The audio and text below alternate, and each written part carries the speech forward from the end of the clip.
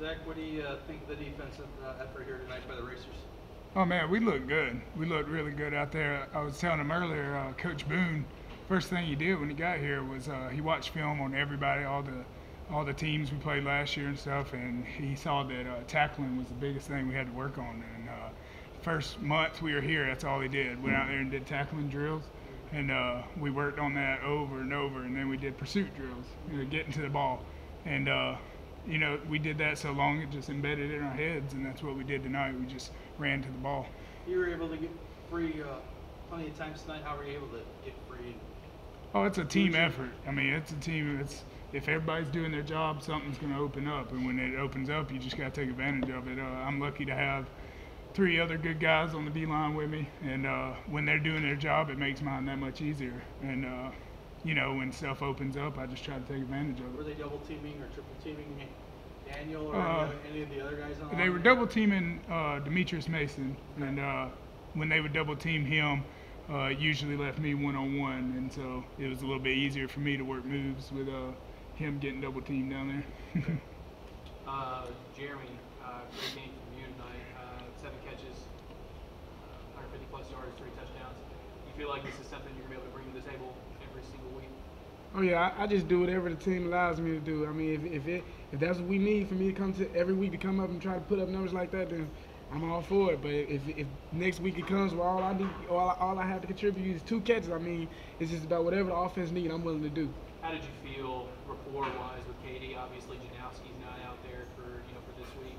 He'll be back next week. What was it like to see him just in sync tonight? Oh yeah, that goes all the way back to the summer with KD though. I mean, off season, KD, you can be. I remember numerous times this summer. I'm at the house sleep. KD calls me 5:30 in the morning. Hey, what you doing? Let's go outside. Let's go out there and throw the football. I mean, that goes from KD just being a leader. I mean, he's been a leader this whole off season for us, offensively, of course. I mean, and then him being a quarterback, that's what comes with the job, and he's just me and him have been having sync like that since the summer working together. Were you surprised with his precision at all? I mean, he was 25 to 34, Nah, nearly 400 yards, 5 touchdowns. That's what he Oh, does. yeah, that's what he does every day. That's what he does every day. We expect that out of KD. Jeremy, as an offensive unit, how satisfying was it for you guys to see a touchdown after 2 plays into the game? Oh, I mean, it was good. That's great to see. I mean, 'cause especially with the type of offense that we do, we're explosive, fast-moving offense. And when we can go down and move the ball like that, that's great. I mean, our defense, we tell them all the time, hey guys, y'all get on the field. We might we probably gonna go out. We might go out there and have a 2-play drive and we score, but next time we might go out there and have a quick 3 and out. So I mean, as long as those guys understand and offensively we can keep moving the ball like that, that's great to see. Zach, I know it's really, really early, obviously, but week 1, the whole defensive line is healthy, and you as a senior, is this the best defensive line you've been a part of? I would have to say yes. I mean, this defensive line was strong.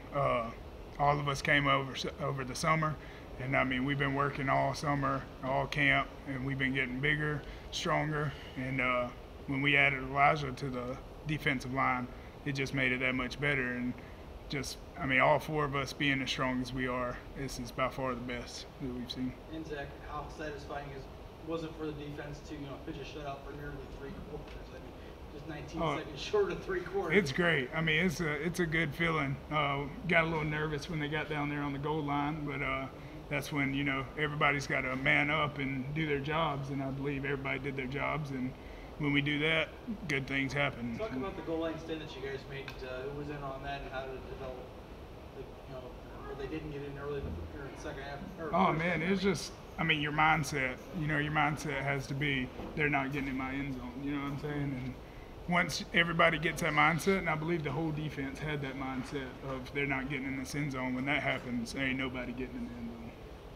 So kicking off y'all's final season, the seniors came out and you all had a big showing. How does that feel, and how do you think that impacts the younger players to see you come out and lead in that way? That's what we do. I mean, as older guys, we feel like we're leaders of this team.